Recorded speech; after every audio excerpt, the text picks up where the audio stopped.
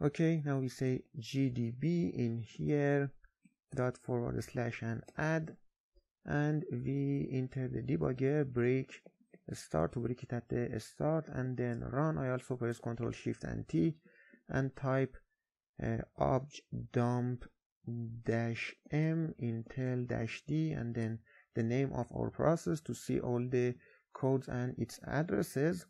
Even though, well, you know that you could just say disassemble in here, but I want to have it in another terminal. So right now, if I say info registers RIP and hit enter, we are at 4080, which if you look, this is the instruction that should be executed. Well, the first method, we have already worked with it and we know how it works. So I just say step I to go to next, and second one, and if we say step registers R8, right now R8 is equal to 10, R9 is equal to 20 or 0x14, and if I say step I, the add would happen and the content of R8 register would be equal to 30, as you see. Well, the next command would zar it. So if I say step I 2 times, then the R8 and R9 register would be equal to 0, and now it's time to get to the next instruction or second method, which if I say RIP register, it's equal to 4095, which is actually this address. So the next instruction that should get executed is push 0xa. Actually, the reason for these 2 lectures was just to tell you how this to compare just these 2 instructions. Even though in the second and third method we are using the stack, but I want to show you how they change. So in here, if I say info registers RSP, you see that RSP is equal to this address. This is the top of the stack, so I just copy it. Now if I say step I and hit enter, the push command, the push 0xa, has been executed. So the 0xa has been just pushed onto the stack. If I say RSP, the top of the stack has been changed, but I want to get the difference, that what is the changing in the length of the stack. So I open another terminal and enter the Python shell in here. First I give it the first address of the RSP, convert it to the hexa, to the decimal, and then I give it the second value. Also, you know that the stack, yeah, actually this is 90, the second one is 288, so I just copy this value in here, paste it in here. We remove the 0x, and this would be 16 to change both of them to the decimal and get the difference. Now, so 290 and 288, sorry, the first one would be this, the top of the stack, and the second one is 288. So this would be 288, and I hit enter, and as you see, the difference of the stack size is 8 bytes. So with just executing the push 0xa, 8 bytes have been added to the stack. The push, as you see, simultaneously, as we explained actually in the assembly module, it adds 8 bytes to the stack. The second one would add another 8 bytes to the stack. So if I just say, actually, let us also look at this address. So you see, if I look at this address in the memory by saying the x1xb, or actually 8xb, and paste this value in here, you could see that we have 0xa and then 7 bytes of 0, which means that 8 bytes have been just assigned for the for pushing A into the stack. Now I say step I, so that the second push would be executed. If I say info registers RSP, we got this value, right? So if I go in here and say 080, as you see, this is 280, this address. If I now execute it, you see the difference is 16. So the top of a stack was here, then 2 pushes, the executing of 2 pushes commands has increased the size of the length of the stack by 16 bytes. Then, well, the rest would happen like always. We pop one of them into the R9, which right now the top of the stack is 0x14, right? So if I just say x1 xg and then RSP to get the value in the top of the stack. You see it's 14 in hexadecimal. We could look at it in other ways, like here that you saw, but the top of the stack is 0x14. So all of these bytes would be moved inside the R9 register, and then the top of the stack would be 0xa. So let me just say a step I, have a look at top of the stack again. Now it's 0xa, so this one would be pushed into the R8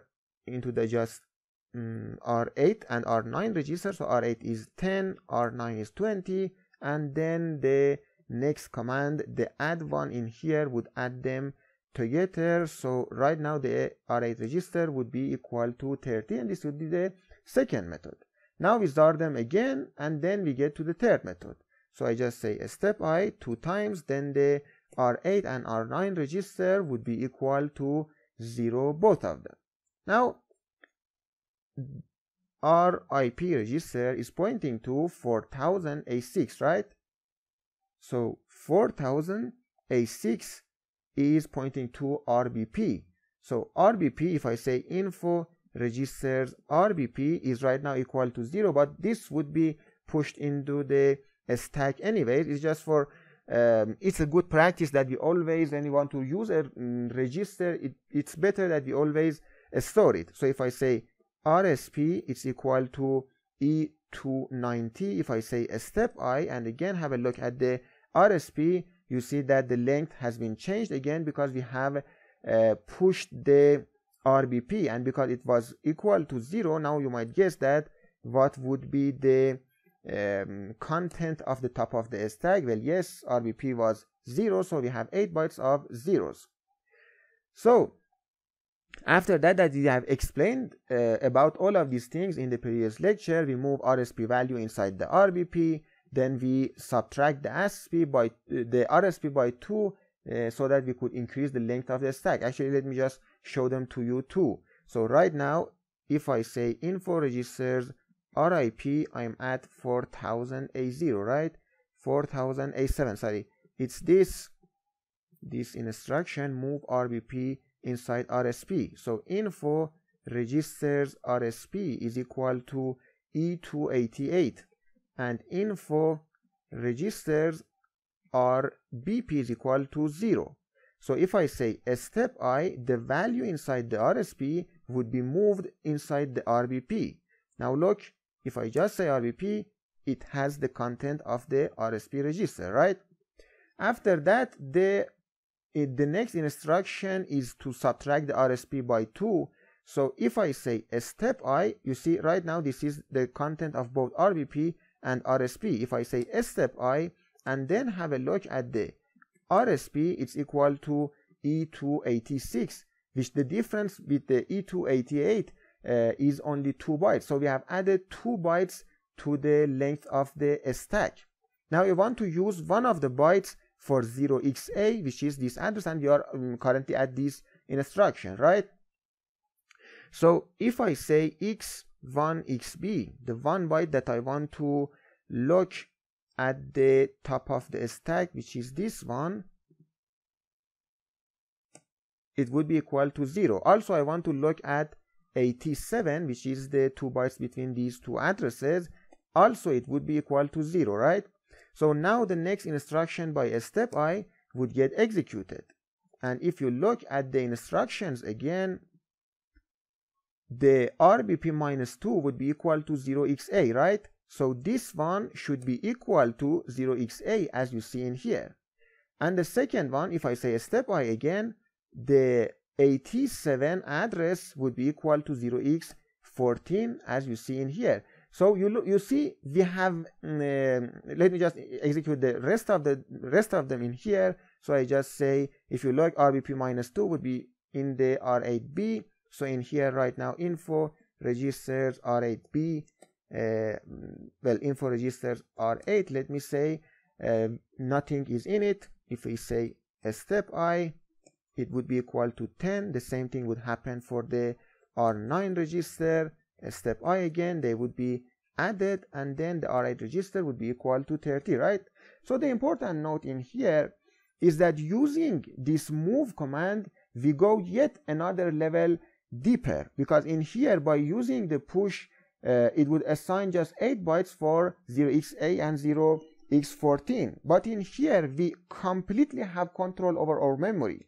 We completely specify that how many bytes I want to allocate for the 0xa and 0x14, and as you saw, this was much more efficient because we only used 1 byte for both A and 14. So in this way, I think now you know why the compiler in the previous lecture had translated the codes into something like that, right? Because even though it was 4 bytes for each integer, but in here, well, in this way, I think it would be a better practice because you have more control over your memory.